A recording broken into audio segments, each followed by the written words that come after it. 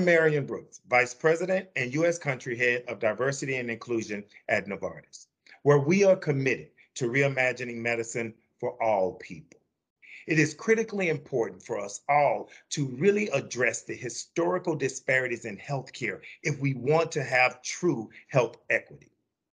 One of the things that Novartis is doing to show our commitment to health equity is our Beacon of Hope initiative, where we have partnered with 26 historically Black colleges and medical schools to establish centers of excellence to address diversity in clinical trials, climate change, and removing racial bias from the tests and standards that are used in the medical field. It's a $33 million 10-year commitment that we've made. But we go beyond just the centers of excellence at the 4 medical schools. We are also providing scholarships, internships, as well as mentorship to the students at the HBCUs over these next 10 years. This is just one of the big initiatives that we have here at Novartis, where we are doing our part to address this challenge that we all see and we're all facing. There are many more opportunities that we are looking at here at Novartis, and you'll hear more about what we're doing in the space of cardiovascular health later in the summit. I want to thank the CBCF for holding this important summit. And I want to thank all of you for being here and for attending, because the only way we get through this is together. And when we bring all of our minds together, the private as well as the public sector, that is how true change will happen. Thank you again for the opportunity to open up the summit, and I wish you all a great day.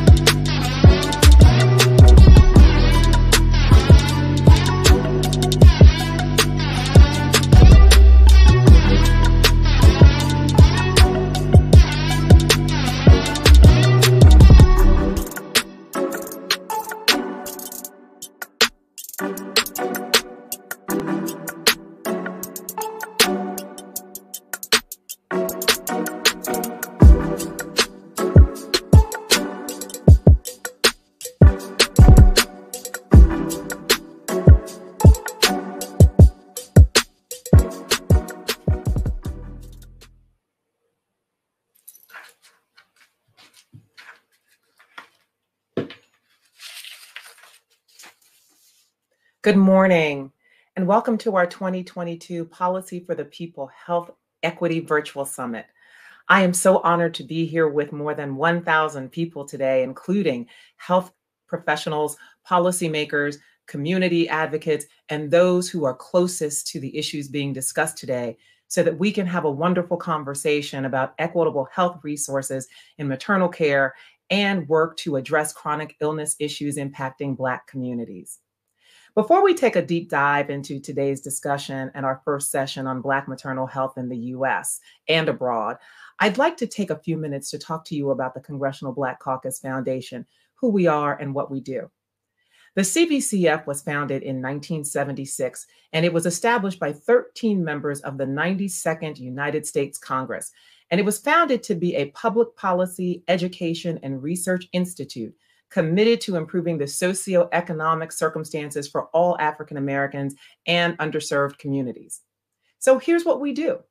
We develop leaders, we inform the global community on policy, and we educate the public by bringing together subject matter experts, like those we're bringing together today, industry leaders, elected officials, students, and concerned citizens so that we can engage in meaningful conversations that will help to incite positive change and empower the global Black community.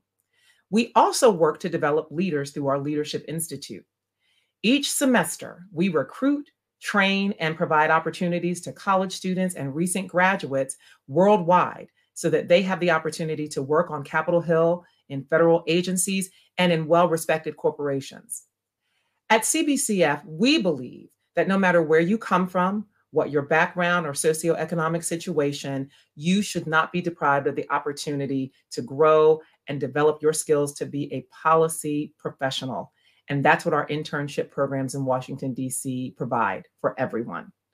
It's essential, we think, to learn about and grow new leaders now and to think about how we are preparing them for the future. So we are committed to training them and getting them engaged and interested in politics. That's what our Leadership Institute does. We also have a National Racial Equity Initiative and Center for Policy Analysis and Research, which works on our education and informing the public part of our mission. They've recently published 4 timely reports that I think it's worth mentioning. First, the Black Dollar, Cooperative Economics in Africa, Reproductive Rights, Dobbs versus Jackson and Implications for the Black Maternal Health Crisis, The Unintended Consequences of Algorithmic Bias, Reparations, more than 150 years later, the case for restorative justice policy in Evanston, Illinois, and finally, Appeal for Administrative Action, canceling student loan debt for historically Black college and university alumni. So as you can see, our Policy and Research Institute focuses on a myriad number of issues, again, to help inform and educate the public. Now, I would like to move on to introduce Representative Terri Sewell, who is the chairperson of the Congressional Black Caucus Foundation Board. But before I do, I would like to give a huge thank you to Congresswoman Joyce Beatty, who is the chairperson of the Congressional Black Caucus, who unfortunately is not able to join us today, but who is with us in spirit and asked me to send her greetings and let you all know how important she thinks today's discussion is and how very excited she is that we are all gathered to engage. Now, Congresswoman Terri Sewell really needs no introduction. She is a proud representative of Alabama's 7th Congressional District, one of the first women elected to Congress from Alabama in her own right, and the first Black woman to ever serve in the Alabama Congressional Delegation.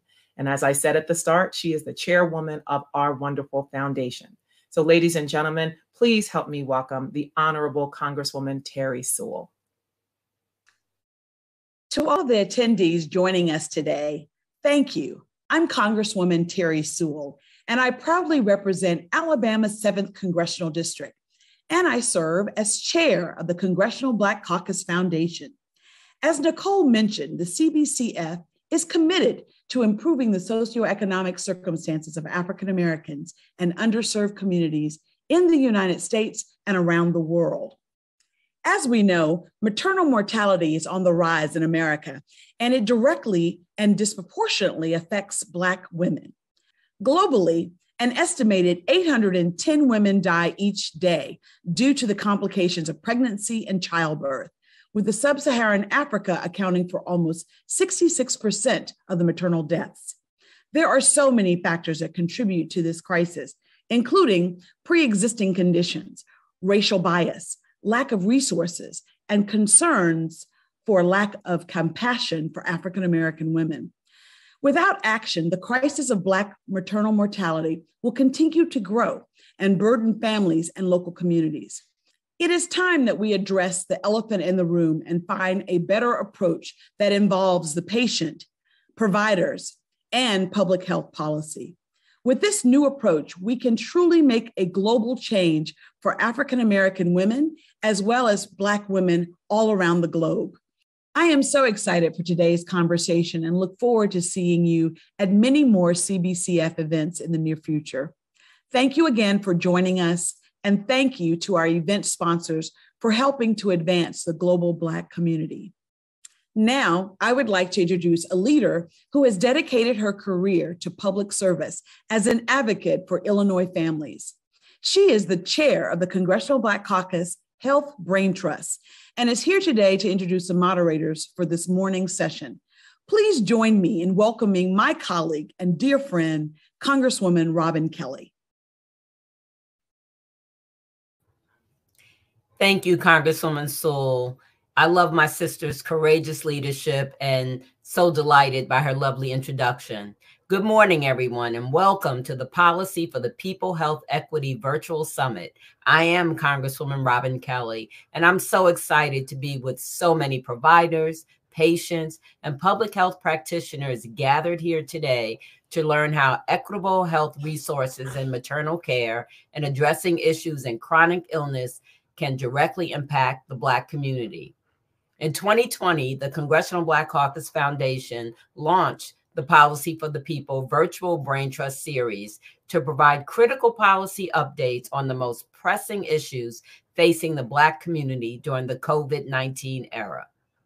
You've heard all of my titles today, but I also speak to you today as a mother of two, a stepmother of two, and a grandmother. I have leveraged my position in Congress and drawn from my experience as a mother to mobilize my colleagues to address health inequities, most notably the maternal mortality crisis. For too long, Black Americans, people of color, and low-income individuals have been left behind when it comes to healthcare access, leading to disproportionately higher rates of certain illnesses, maternal mortality, and death. When you hear of women dying from giving birth, some before, during, and quite a few after, it's usually from the time of giving birth to 1 full year after these maternal health issues occur. And we hear about this from obstetricians and gynecologists that say it would save lives if women could see their doctor throughout the postpartum period. Until the maternal mortality issue stops claiming the lives of birthing people, I will continue to remind everyone, as you've already heard, that each year, 810 women die globally each day due to complications of pregnancy and childbirth. Many of these deaths are preventable, and they occur often between 43 and 365 days postpartum. While we have seen many advancements in healthcare over the last few decades, women of color and women living in rural communities tend to suffer the most. We must fully pass the Build Back Better Act to bring reliable, affordable healthcare coverage to all Americans, regardless of where they live or what they look like. Thank you so much for the opportunity to speak with you today, and I look forward to collaborating with all of you to eliminate the maternal mortality crisis. I would now like to introduce today's first session moderator, Dr. Rahel Nardos. Dr. Nardos was born and raised in Addis Ababa, Ethiopia. She has dedicated her life to health equity work, particularly the care of women with childbirth issues and related pelvic floor disorders, both locally and internationally. Dr. Nardos is a Yale School of Medicine graduate that has served in various leadership roles, including head of the Division of Urogynecology at Kaiser Permanente Northwest and director of Global Health and OBGYN at OHSU. She is also a co-founder and vice chair of Global Perm, a Portland-based NGO that supports local and international sustainable health equity work. And in her current role as the inaugural director of Global Women's Health and associate professor in the Division of Female Pelvic Medicine and Reconstructive Surgery at the University of Minnesota. She is actively involved in advancing women's health globally. Please help me give a warm welcome to this morning's fabulous moderator, Dr. Rahel Nardos. Doctor? Thank you so much for that wonderful introduction, Representative Kelly. It's a privilege to be in the company of such tireless advocates for women's health. I am delighted to introduce you to our panelists for this session. So our first panelist, Dr. Pandora Hardtman, serves as the Chief Nursing and Midwifery Officer of JHPIEGO, a nonprofit organization for international health affiliated with Johns Hopkins University. Dr. Hardtman has over 20 years of experience in nursing and midwifery, both in the US and abroad. Welcome, to this discussion, Dr. Hardtman. And our second panelist, Ms. Meghan McKenzie, works in patient inclusion and health equity within Genentech's Chief Diversity Office, where she works to ensure greater inclusivity of racially and ethnically representative patients in clinical research. Welcome, Ms. McKenzie. And Rose Tchwenko is the country director for CARE International in Ghana, based in Accra. And CARE is a global health organization that fights poverty and social injustice by empowering women and girls. Ms. Tchwenko has been with CARE International for about 17 years and coordinates programs to strengthen civil society responses to health crisis. So welcome to this discussion. And I'm going to get us started by just giving a little overview of what's happening in keeping with what our representatives have already discussed so far. So as was mentioned, maternal mortality is widely acknowledged as a barometer of overall health of a population and the status of women in society and the functioning of a health system. We know that sub-Saharan Africa, as previously mentioned, accounts for about 66% of global maternal death. And although developing nations fare much better, the US actually has the highest maternal mortality rate in the developed world. And in fact, even though global maternal mortality rate has been declining in the past several years, the rate has actually increased in the US.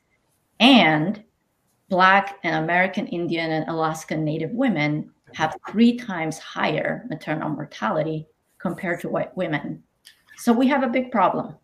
So here is my question to the panelists. And Dr. Hardtman, I would like to start with you. What social, cultural, and systemic factors contribute to this global and local disparities from your perspective? Thank you so much, Dr. Nardo. From my perspective, one of the continuing contribution factors I think is shown in my career, whereas we look at midwifery, as we know, is one of the global solutions to impacting maternal mortality. In fact, when we look at our very U.S. taxpaying dollars, we contribute a lot of money to maternal newborn health programs globally and have had a strong history of, millions of dollars of funding in doing so, and we contribute to midwives. Yet as a Black midwife in America, we are still struggling with numbers of 6 to 8%. And 25 years into this career, our numbers are still not increasing significantly enough to provide as well, not just the midwifery care, which is centered in normal physiology, but also that racially concordant care and that culturally sensitive care that we also know is a huge, huge impact on the factors and contributors. And I mean, we're doing some really good things when I look at what's happening with the Momnibus and all of these things that are beginning to get at the factors. However, just educating more of us is not enough in the theoretical because there's still a significant barrier in terms of accessing clinical practice sites. So, looking at just more money for education or the HBCUs isn't enough when not a week goes by where I'm not getting a call from a women's health nurse practitioner or a midwife asking for clinical practice sites because we're blocked from accessing hospitals and, all the other myriad of factors that detract from a competent workforce. So the concordant care, there's a lot of pieces to it that we really need to use what we know works, what we've applied in other locales that do work. So that's just one thought. I got lots of thoughts on the why, but I will stick to the provider piece. And I will say for my OBGYN colleagues out there, this same challenge with our numbers not rising in terms of training remains as true for my OBGYN colleagues. And then if I go further into the retention piece where everyone's getting out of the profession really fast, I've been told a lot recently, they don't make them like you anymore to last. With OBGYNs, 7 years and they're out. With midwives, we're finding the same thing. So we got a lot of other factors to address as well. Thank you so much. That was wonderful. And I will tell you, as a provider myself, as a clinician, just this week, I had a patient who came to see me and who was so happy to know that I looked like her when I walked in. And you can see the surprise on her face and her openness to engage with me. So I think, having more providers who look like their patients is a big part of it too, just like you mentioned. Ms. Tchwenko, do you want to add to that? Yes, please. Thank you, Dr. Nardos. The identification with your provider resonates. However, you would think in sub-Saharan Africa, where it's mostly Black providers serving Black women, the situation would be a lot better than we experience. However, there are so many social, deep-rooted cultural and traditional practices that make it so much more difficult for women in sub-Saharan Africa, parts of Asia, the Middle East, to access services when those services are available and of acceptable quality. So there's a whole systemic issue about the availability of personnel, of a qualified workforce, as well as the services, even the consumables in health centers in our context. However, we are talking about gender inequality as one of the main drivers of maternal mortality. And it doesn't just start with women, young or adult women. It starts with young children, young girls, adolescent girls. And we see that through practices such as child early or forced marriage or female genital mutilation, which is prevalent in many settings in the developing world. These are the factors that fuel the risk for women every time a woman or a child has to deliver a baby. And the treatment of women in some of our maternity settings, in clinical settings. I come from a family of physicians, so I had exposure, didn't follow my parents in that path, but sometimes the incidents you witness in hospitals of a woman who is having a difficult delivery are quite shocking and demotivating. And one of the big questions we have to answer as to why women, even when the health centers are available and accessible, do not go for delivery in health centers. We are talking about the perception of what a child is in our settings. When a young girl hits puberty, has her first period, is she ready for marriage? Does that transition her into a potential mother? In some of our settings, that still remains much a reality in 2022. And our attention to that, we see some of that reflected in the statistics you've seen in the United States as well, among Black and people of color, and the rising maternal mortality numbers. And I think one of the other big areas globally of concern, and with all of us feeling the pressure, especially after COVID, of where are the health workers, with people leaving the sector in droves. In Africa, we have been dealing with what we call the brain drain of talent leaving the continent and seeking better, justifiably so, better opportunities elsewhere. So in addition to what you're facing, there's also that mobility in the health sector that leaves us even weaker when it comes to addressing this problem. As with Dr. Hardtman, there's so much more we could share about the experience on the ground, but I would hand it over back to you, Dr. Nardos. Thank you. Thank you, Ms. Tchwenko. And, as you're speaking, I was also thinking how, first off, I'm involved in both global and local health, right? I actually was just in Botswana and Ethiopia just 2 weeks ago, taking care of patients. And then I'm here this week taking care of patients in Minnesota. And what is really fascinating, the cultural practices that you mentioned, for example, female genital cutting and its impact on women's health, that travels with you, even when you actually migrate and come to countries like the US. I had a patient just yesterday who had gone through 18 procedures to fix the problems created by FGC. And I was one of the surgeons involved yesterday, and it has devastated her life and her ability to bear children. So I think there's a lot of connection between what happens globally and what happens locally as well. There's so much you brought up in this discussion, and I hope we can dig deeper and further in the panel. Ms. McKenzie, I know you come from a clinical research perspective. Do you have something to add to this conversation?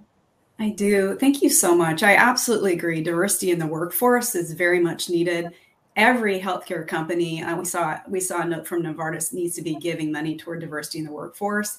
We have a kindergarten through careers program to increase the number of students with color in STEM.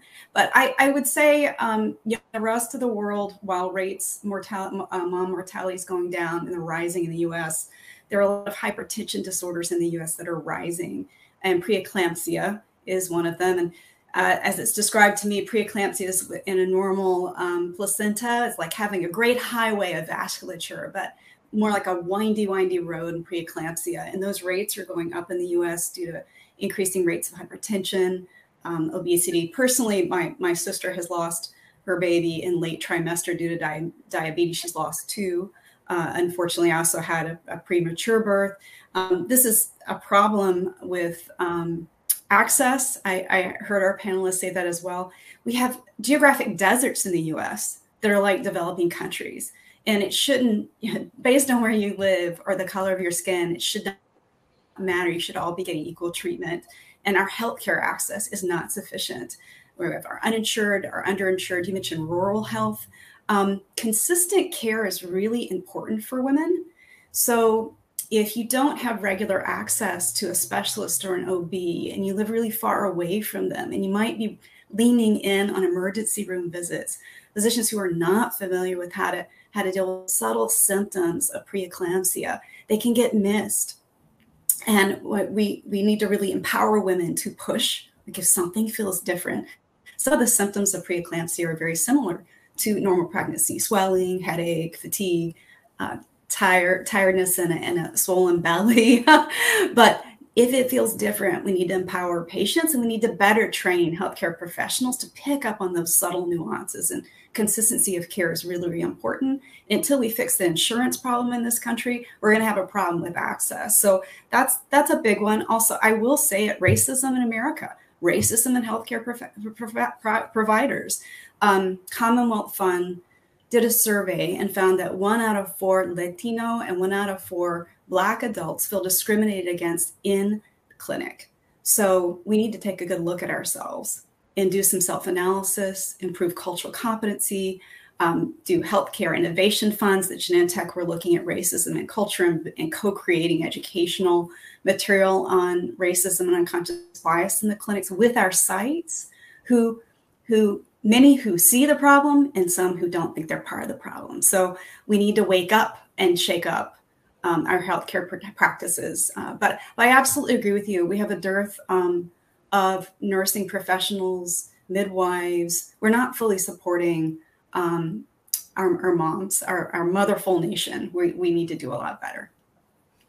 Thank you, Ms. McKenzie. I was actually really glad you brought the issue of racism, because my next question was going to transition to that. Regardless of socioeconomic status, education level, and income even, there's still disparities in maternal outcome due to entrenched systemic factors that continue to disadvantage Black and Brown women. So I know you kind of started on this, and I was going to ask you actually as the first person on this. I know your work focuses on developing strategies to drive greater inclusion of racially and ethnically diverse representative patient populations in clinical research and to advance equity. So how do you do that? How do you address some of the systemic barriers in your own work environment? Yeah, so that is where I work in patient inclusion, improving diversity in our clinical trials, and even before a potential novel medication. First of all, medications being created are only reaching 8% of patients worldwide, period. We have a problem with access worldwide.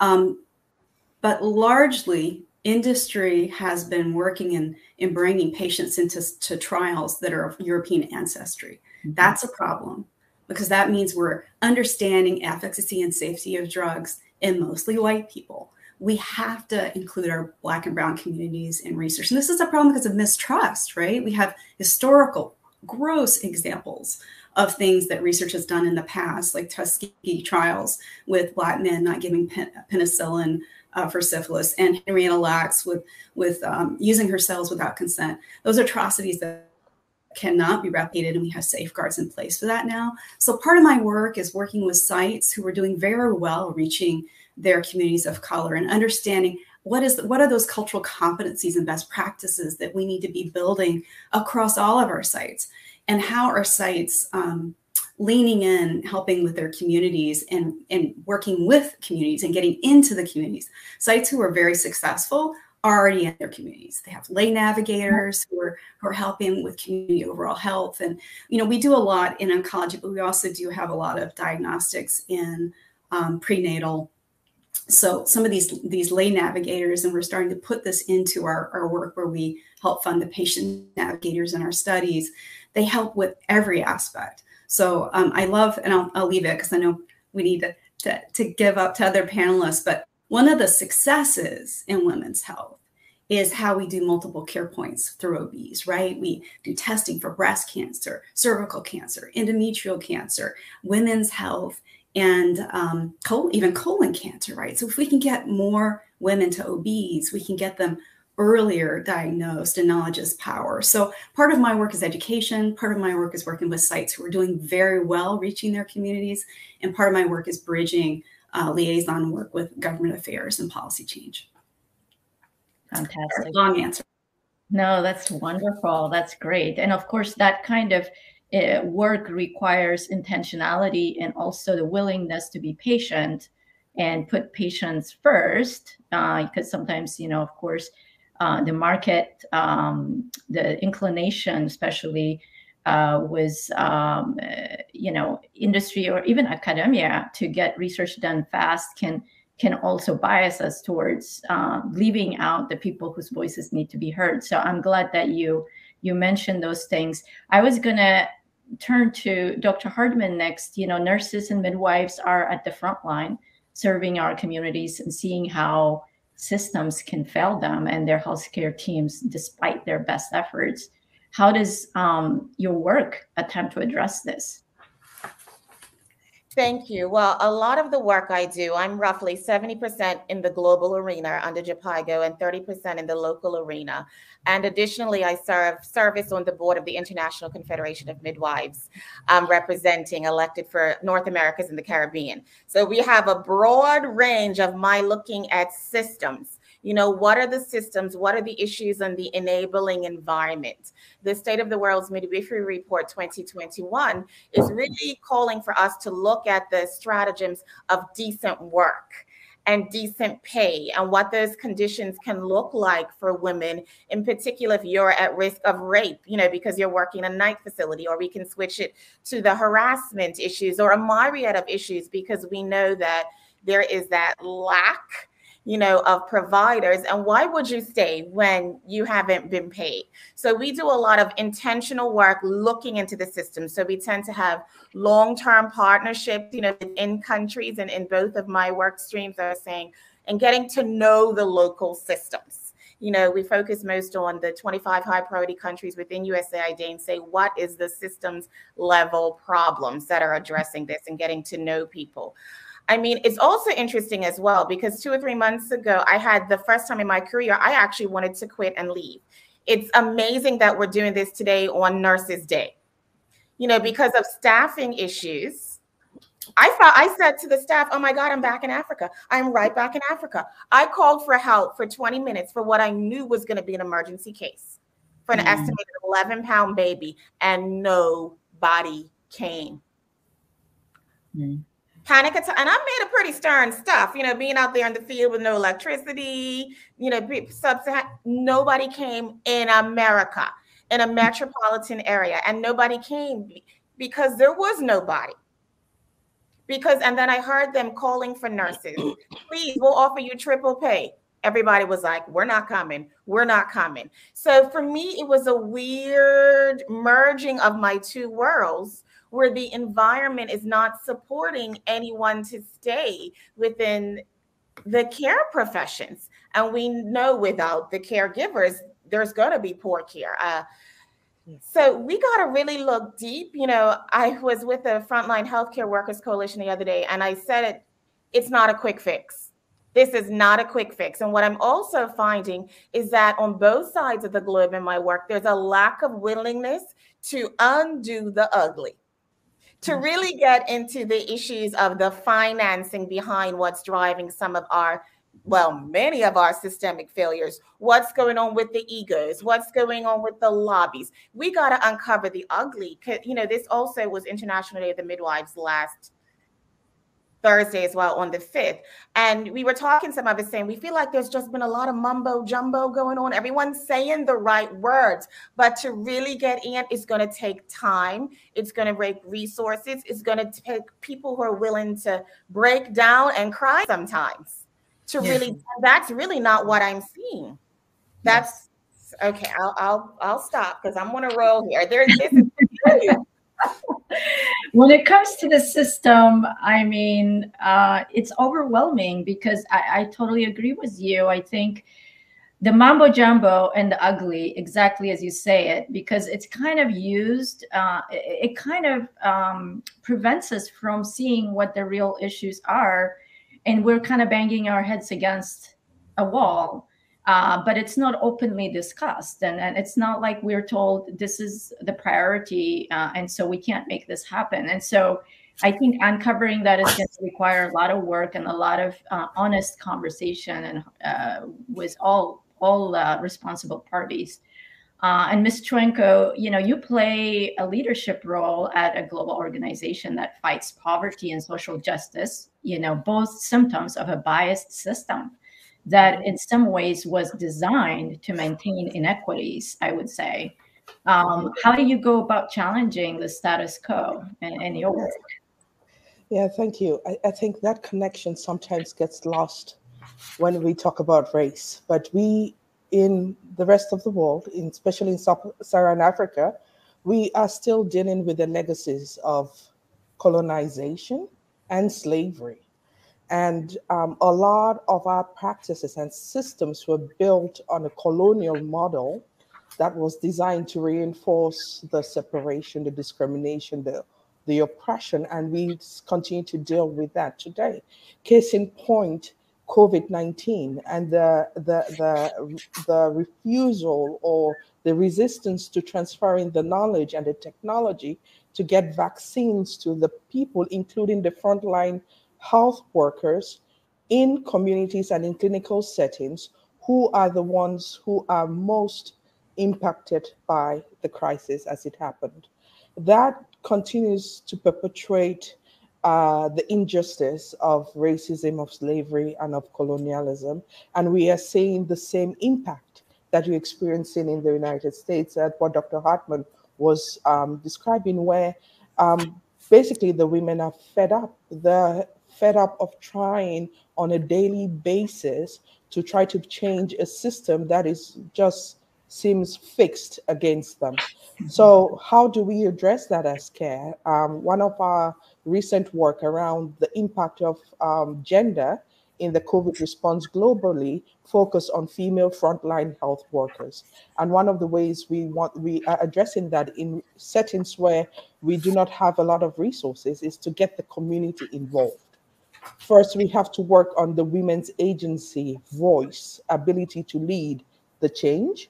We have to get the communities to understand why it is so critical to address the issues of maternal mortality and as well health equity in general in their communities. And we are also working on getting men and boys involved as soon as possible in the conversation and in leading the change.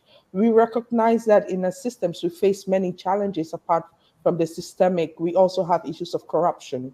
We have issues of fraud. We have all the other social ills that contribute and perpetuate the situation. So get our citizens to find their voice and their ability to act. And in places like Malawi, where I lived for 5.5 years, one of the things you see that changing is when communities are able not just to identify the problem, but to take action to fix it.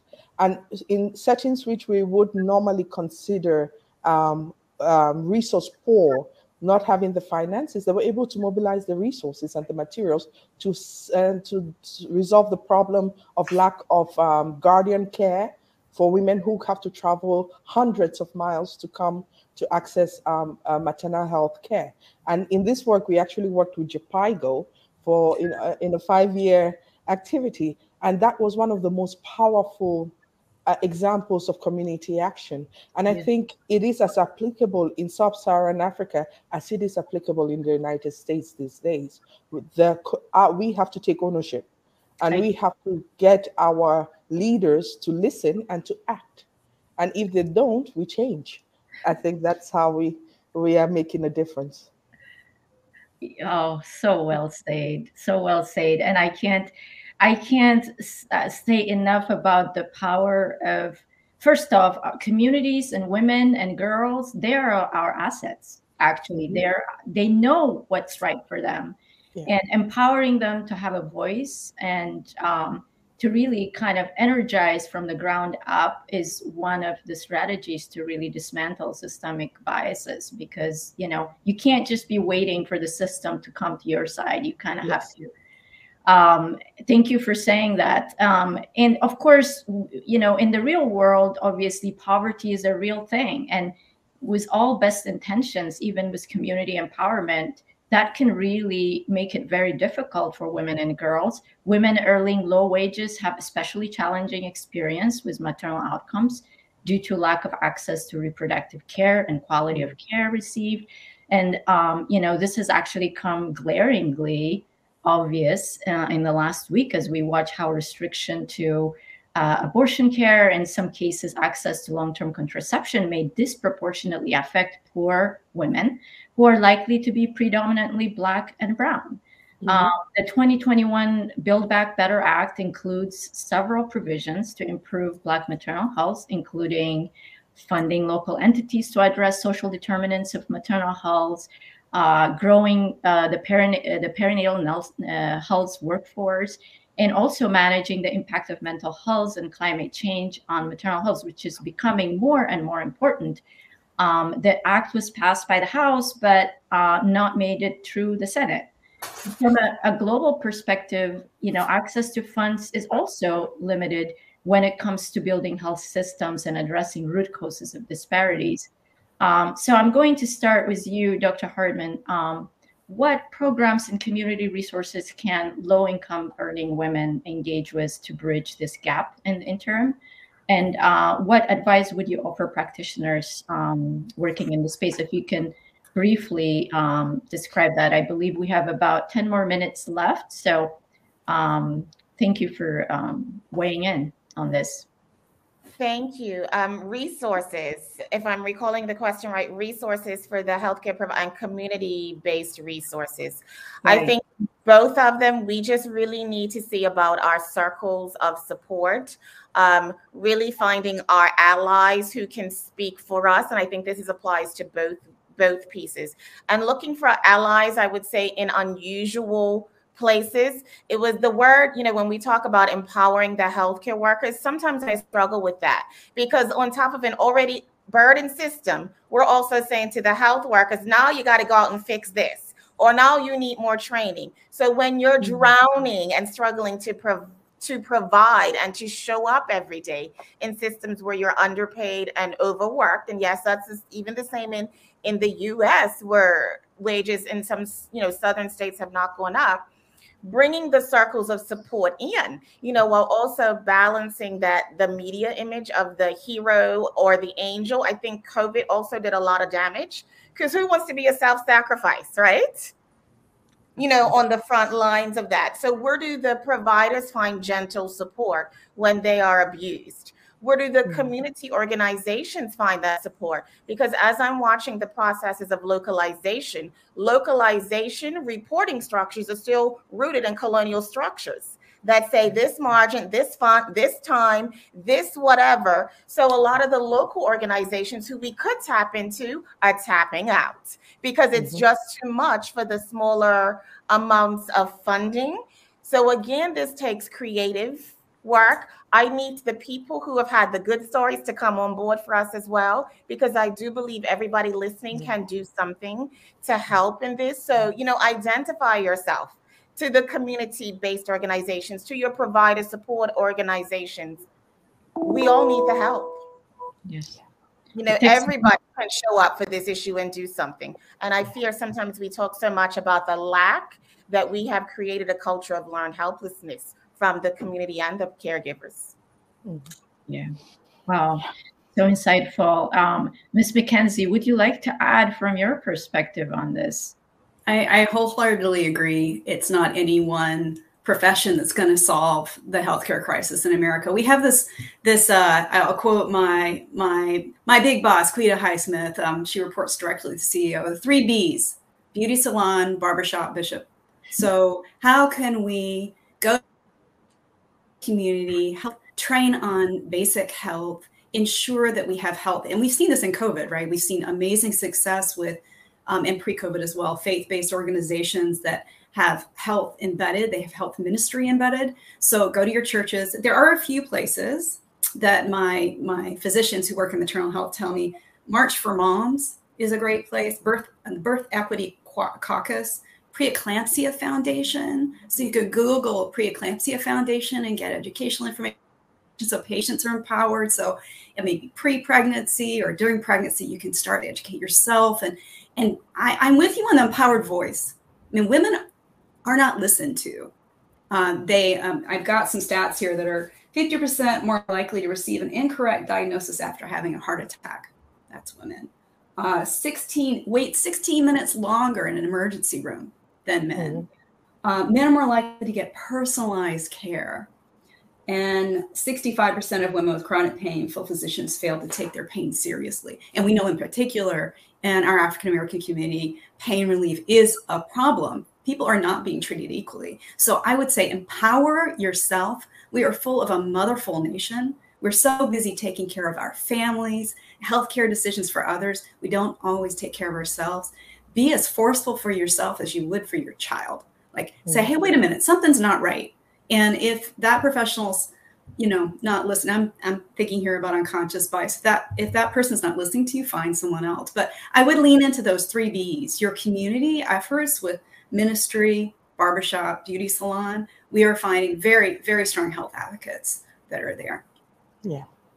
I love that. And, as you're talking, it reminds me of this initiative that we're looking at right now, where one of the things I notice when I take care of my patients from immigrant and refugee background is they bring their young girls to the visit because they speak English and they have grown up in this country and can be cultural brokers for their families. And one of the things that we're looking at right now through a community participatory action research is actually to engage the youth and their parents in a conversation about how that's going and what are the difficulties they have in communicating with their own parents and also with the health system, and how can we make that better in terms of health literacy, leadership, advocacy, because like I said before, I feel like the young people are our future, and how do we change this narrative by focusing on the young people? So we can talk for hours about that, but I want to give Ms. Tchwenko a little chance to comment on if you have anything to add to this. Yes, I do totally agree about, I would hesitate to use the word empower because that implies you're bringing the power to them, but it's kind of to help to give space for women to express that power and to find to elevate their voices and be heard. But there's still a lot of work we need to do about the whole issue around perception. How are women and girls perceived in their communities? Because that translates into how a teacher treats a female pupil, how a young girl trying to access youth-friendly sexual health reproductive services is treated by the provider. I did an exercise once with my team, and we were doing a value clarification exercise. And I said, tell me all the words you can hear in your community about how we refer to adolescent girls, to the young girl, 15-year-old. And it was, some of the stuff is not things I would want to repeat in public, but this was real. And now imagine the young girl who was pregnant and dropped out of school, and how being referred to as used goods, easy prey, and that shapes her experience going forward. And I think for us in this space, as Dr. Hardtman was saying about, passing on the empowerment baton to the person who is most impacted by it, we should be ready to accept the risk that the change we want to happen entails for the people who we want to lead the change.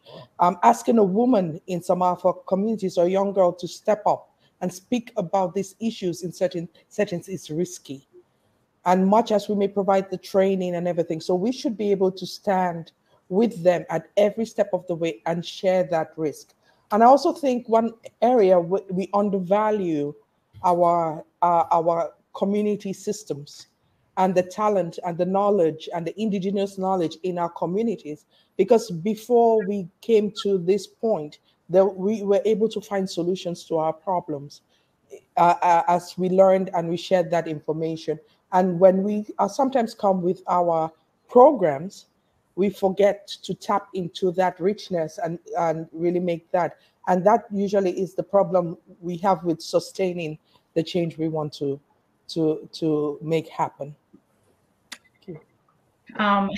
That's beautiful. And actually, you touched on a lot of the things I was going to bring up in further conversation. We only have a couple of minutes, so I'm going to have to kind of wrap it up here. Sadly, I want to talk to you for a long time.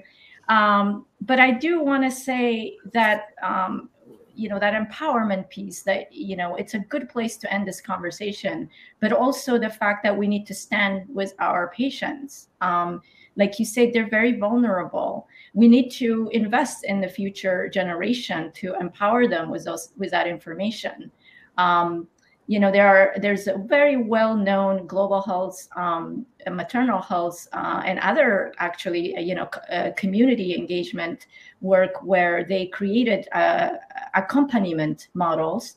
I know Partners in Health has done a lot of that work in Haiti under Dr. Paul Farmer's leadership, where they have women accompanying other women.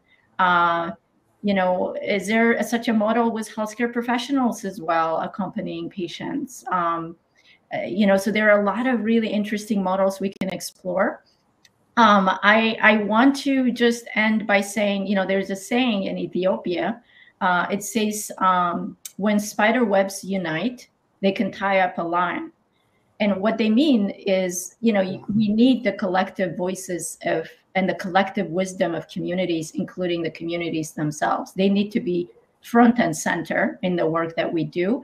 I'm learning a lot right now in my community participatory action research work with our community researchers on how that's done well, how you build trust with communities, and how do you involve them from every step of the way of any kind of programming or research or anything you hope to introduce, and make sure that they have ownership of the work that's happening for longer sustainability.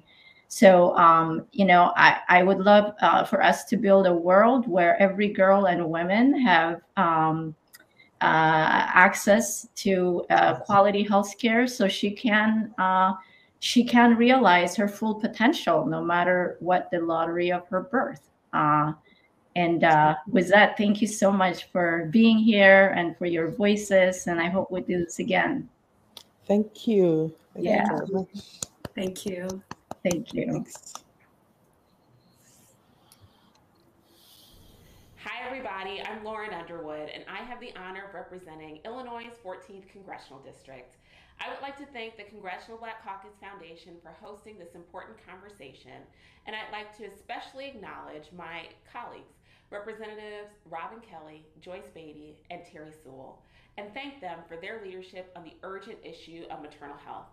As a co-founder and co-chair of the Black Maternal Health Caucus, alongside Congresswoman Alma Adams, I join you in the mission to eliminate preventable maternal mortality and advance birth equity for families across the United States and around the world.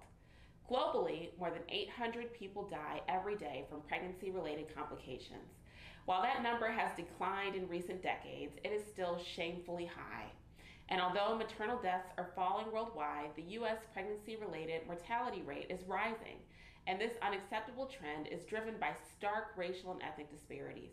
The maternal mortality rate for Black and Native Americans is 2 to 4 times higher than the rate for white Americans, and Hispanic and AAPI people also experience elevated rates of maternal mortality and morbidity. The pandemic has only worsened these trends. Pregnant people with COVID-19 are more likely to experience severe illness from the virus, and are more likely to experience adverse birth outcomes.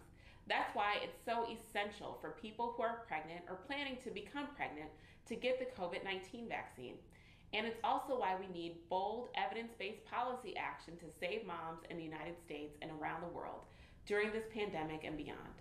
Last year, I introduced a sweeping package of 12 bills to address our nation's maternal mortality crisis, the Black Maternal Health Momnibus Act, which builds on existing legislation to comprehensively address every driver of maternal mortality, morbidity, and disparities in America. The legislation includes investments to grow and diversify the perinatal workforce, improve data collection, fund community-based organizations, expand access to housing, nutrition, and healthy environments during and after pregnancy, and support moms with mental health conditions and substance use disorders. I was proud to introduce the Momnibus with then Senator, now Vice President Kamala Harris in 2020, and I am thrilled to be partnering with her now to move these priorities forward. And over the past year, we've seen historic progress, with the first Momnibus bill signed into law, another passing the House with unanimous bipartisan support, and nearly $1 billion in additional maternal health investments included in the government funding legislation that was enacted in March of 2022. But there's still more work to do, both at home and abroad. As a member of the House Appropriations Committee, I have prioritized funding for global maternal and child health programs through USAID, which mobilize individuals, governments, and health facilities to advance quality, respectful, accessible care during pregnancy, throughout labor and delivery, and for the entire postpartum period. I look forward to working with my colleagues in Congress and all of you to get these critical investments passed and signed into law. Families are counting on it, and we have no time to waste. Thank you for everything you're doing to elevate this important issue. I look forward to the day I can be with you in person, but until then, take good care of yourselves. Thank you, Representative Underwood. Mothers play such a vital role in society, raising, rearing, and providing some of the most inherent caregiving to future generations. Thank you to all of our panelists and Dr. Rahel Nardos for leading such an impactful discussion on how we can reduce preventable harm and create health systems that serve mothers equitably. Thank you all who have attended online and engaged in this discussion with us. We invite you to join the networking rooms following this session, where we will continue the conversation and discuss action steps we can take as a community. Thank you, Chairwoman Sewell, Congresswoman Kelly, and Underwood for your leadership and participation. We appreciate your support. And to our sponsors, Novartis, Genentech, Amgen, League of Women Voters, and Signify Health, we appreciate your partnership. Lastly, before we conclude this session, we want to remind you of how you can stay in touch with us. We want to hear from you. Please scan the QR code to complete a survey about today's event. Your insight helps us meet your needs for future events. Follow us on social media through Facebook, LinkedIn, Twitter, and Instagram. It's an easy way to stay connected to the CBCF. Spread the word and save the date for our next event, the 2022 Scholarship Classic, an amazing opportunity to golf, network, spend time with our CBC members, and raise money for a great cause, our students. Thank you all for joining us today, and we hope to see you in the networking rooms and again this afternoon for session 2 on heart disease at 2 p.m.